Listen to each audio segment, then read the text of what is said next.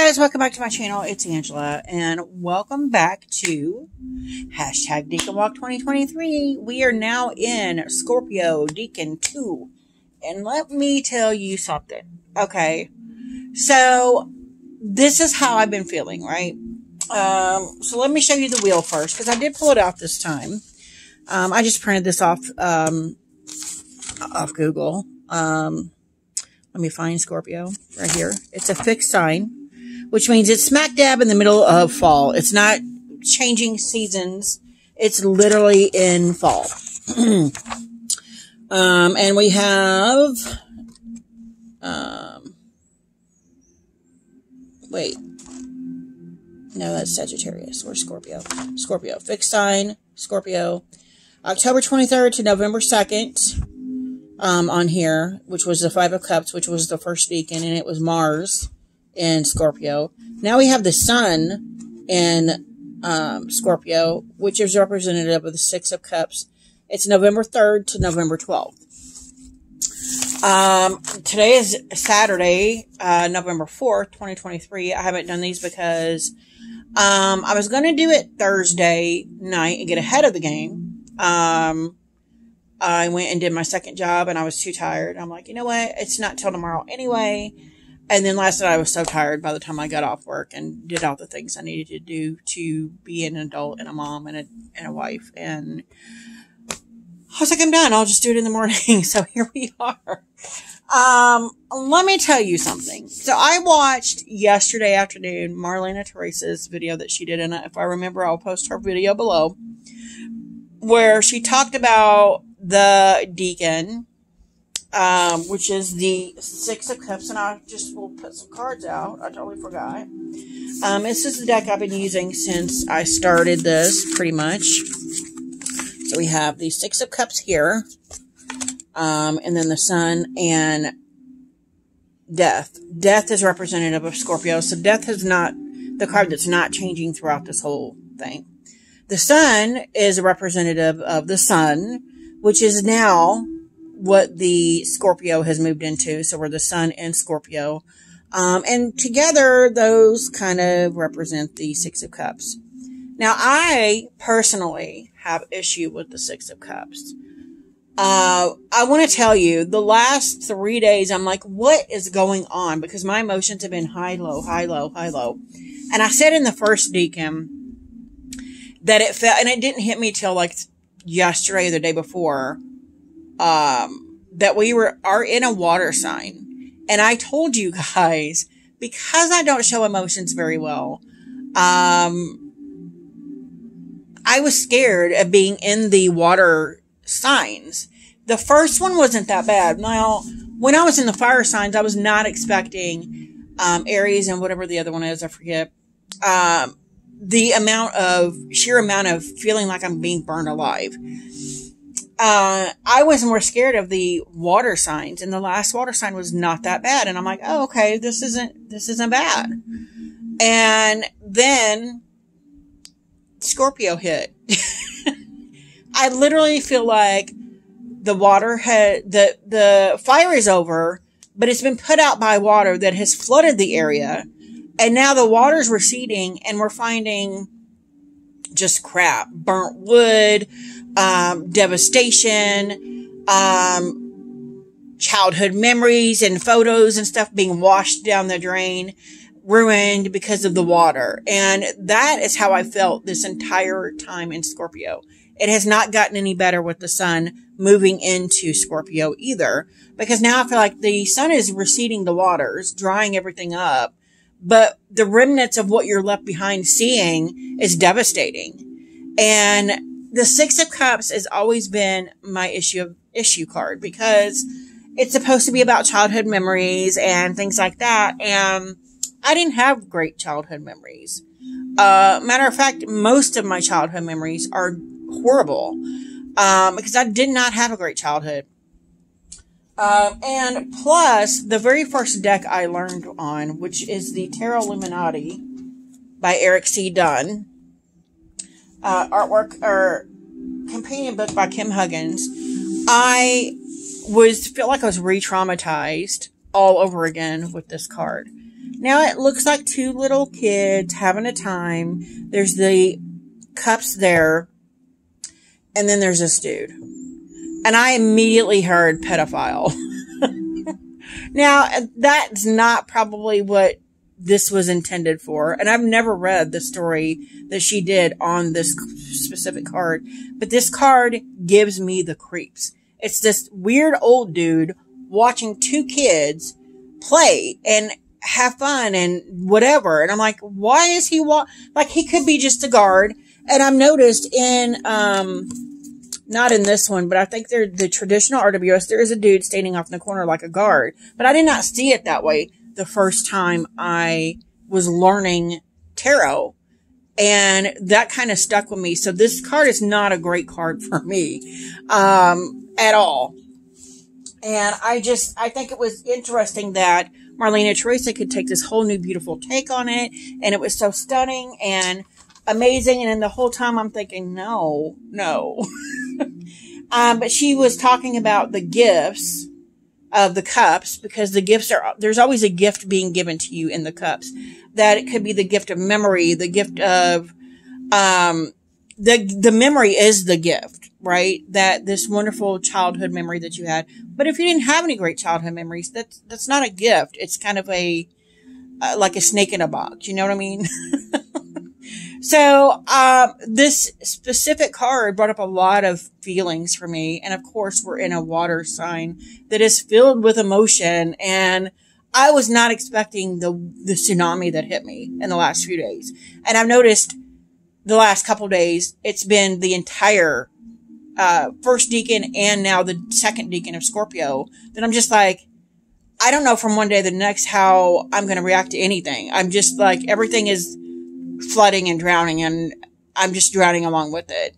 So I just found that very interesting. But I was like, I did say the Six of Cups gifts, as she says, feels like the end of The Crow, the movie The Crow, which I just recently watched, because I've watched movies for Halloween this year that typically people don't have forgotten about, like The Frighteners with Michael J. Fox, or The Crow with Brandon Lee. I love that movie. And at the end, it says it feels like the end of The Crow, where he gifts the killer with the pain his fiance felt before she died. So he's like, you can have this gift. I don't want it anymore. And that is exactly how I feel on this decan, is you can take that memory, that pain that I felt, and you can keep it, because I no longer want it. And I just found that very interesting. Plus, I feel like the sun is illuminating that shadow, it's putting a spotlight on this particular shadow that's mine. And I didn't realize this was still a shadow of mine till we hit this decan. And I'm like, this makes sense. And even the previous decan 1 of Scorpio, I'm just like, I hate Scorpio right now. Because I literally feel like I'm drowning in memories that weren't that great. And, yeah, it was just very illuminating. And I think because of that, it is perfectly fitting for the sun in Scorpio. And then I want to show you guys real quick the other cards I have. I always pull out. Where did they put them? I just put them. It's from my, oh my gosh, my Journey of the Sacred Bee. Oh, did I leave them in the box? I think I left them in. Yeah. So we have the sun, and there's the sun symbol here. We have the Six of Cups. I pulled the Eight of Cups. Oh my God. Pulled the wrong card. The Death card, and there's Scorpio here. And then hold on a second. I'm going to have to pause you. And then we have the Six of Cups. Here is Scorpio and the sun, or sun and Scorpio. And it is a beautiful, beautiful card. And the keyword is pleasure. And I'm like, is it though? I feel like it's a double-edged sword. In this, I would much rather have this image than this one, because this one just brings up, I don't know why, it's a trigger for me. And I didn't realize it was still a trigger till we hit the decan. And I'm like, this is why I'm not liking Scorpio, because it's bringing out even decan 1 with the, oh my gosh. Okay. So yeah, and this tarot deck is based on the Thoth also. So, this one is much more pleasurable to me. Haha. Plus I love daisies, and there's a whole reason behind that. Then I wanted to show you guys my favorite sun card ever. This is from the Key Tarot. And I love the sunflowers in the background. I love this card. But I just wanted to show you that as well. As we get into the book here. I was floored, honestly, because she does talk about, let's go back to here. She does talk about how the sun and death feed into each other. They're never-ending cycles because they give way to one another. And I just thought that was beautiful, the way she wrote that. Let me go back here. It says, the Six of Cups brings together the Lord of the Fire of the world and the Lord of the Gates of Death, the sun and death, both on horseback, which I never noticed before. Here in the starkest of contrast, the life-giving, life-sustaining center of existence on the one side, the archetypal force of ending on the other. In the contest of these two writers, we shall see that neither ever has the last word. Each yields to the other perpetually. And I love that idea that neither of them are winning, because there's always life and there's always death. There's always a cyclical cycle between the two. And I found that fascinating. And then, interestingly, the first day of Scorpio 2 is usually November 2nd, the Day of the Dead, or All Souls Day, which I love. In New Mexico, it is immortalized for Nortinos in Pixar's Coco. Marigolds are the iconic symbol of the day, and I have a couple of death cards with the marigolds on them, and I love it. Okay, so the lower the sun, the longer in the shadow. And I just thought, what? Because this is exactly how I'm feeling this Decan. It says, as every professional photographer and cinematographer knows, the most beautiful time of day, the lighting most flattering to our human selves, is the golden hour, just after sunrise or just before sunset. The sun's light is warm and diffused. The shadows are longer, but also paler than they are at noon. And it's funny because I'm always taking pictures at sunset and sunrise. Usually it's just sunset because I'm not up that early. Where does the shadow come from? From standing in the sun, no shadow. Wherever we go, as long as we are living, we carry our shadow with us. It's the negative space cast by our presence in life. It's a prerequisite and a corollary of our being here in full daylight. Our shadow invites us to contemplate the hole left behind when we are gone. And I just found that interesting. It completely talks about the shadow, which is what I see in this particular Decan. In full daylight, our shadows invite us to contemplate, okay, blah, blah, blah.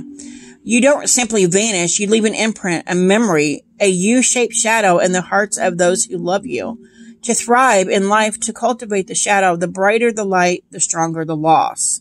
Wow. Golden light floods the Six of Cups. It gilds the masonry and stretches across the courtyard. Nowhere else in the minors do we see this effect. And I'm not seeing it here, but I was going to pull out a regular card for that, and I forgot. Except perhaps in the other solar minor, the Three of Wands, where boats sail on a golden sunlit sea. This warming glow hints of the alchemy of the Six of Cups, the philosopher's stone, it was said, could transform any substance into gold. Something similar is happening here in the heart of the Scorpion. The present is transforming into the past, taking on a value as it passes from awareness to memory. Famously, the Six of Cups signifies nostalgia. The light is flattering when we look back from our own sunset hours, as if our hearts place a golden filter of affection over the past. In turn, everything we created in life, affection, resentment, love, longing, hatred, carves the hearts of those we knew, coloring their past, altering their future. That's the gift one person gives the other in the Six of Cups. The point isn't the flowers, but the memory of receiving them. On the left of the image, a figure on the left passes into remembrance, and someday it will all be the children's turn as well. I just thought that was beautiful. Say it with flowers. Between the sun, the Six of Cups, and the Death card, I count at least 24 flowers. The language of flowers had peaked in Victorian England a few decades before Smith drew her images, but I believe we could nevertheless do some floral decoding of our own. So we got the flower here, there's flowers here, and then flowers all in the sun card. The sun, sunflowers, needless to say, have been a solar symbol as long as there have been sunflowers and people to observe them turning toward the light. Death. Here the theme is roses, red and white. If the roses garlanded maiden in the lower right-hand corner looks familiar, it's because we met her first in the strength card associated with the sign of Leo, ruled by the sun. The child before her also wears the red rose garland. In both cases, they are represent life, passion, vitality. And then there is the great white rose on the death's banner. It is the white rose of York, or the mystic rose, or something else entirely. Waite declares it signifies the fool. Recall sports not only the sun's red feather, but also death's white rose. And then the Six of Cups. Most curious of all, though, are the stylized 5-petal flowers, one per cup. Nowhere else in the deck do we see flowers, cut flowers in a vase. Elsewhere, they are garlands or simply growing where they first sprang up. The Six of Cups in the Lord of Pleasure, and that is the purpose of a cut flower, to give pleasure at the cost of its own life. Scented and perfect, it causes joy, but it will only last a day or two. So both joy and mortality are in its message. Carpe diem, something, I don't know. Speaking of which, it's interesting to contemplate the range of ways the human psyche deals with time's passage. Because we think in linear time, there are only 2 ways to look forward and back. And I just thought that, what? was crazy. So that's all I have on that. I'm going to read you the poem real quick. It's really quickly on here. And this is, of course, T. Susan Chang's 36 Secrets. But I was just floored by this deacon. Floored. Nothing Gold Can Stay by Robert Frost. Nature's first green and gold, her hardest hue to hold. Her early leaves a flower, but only so an hour.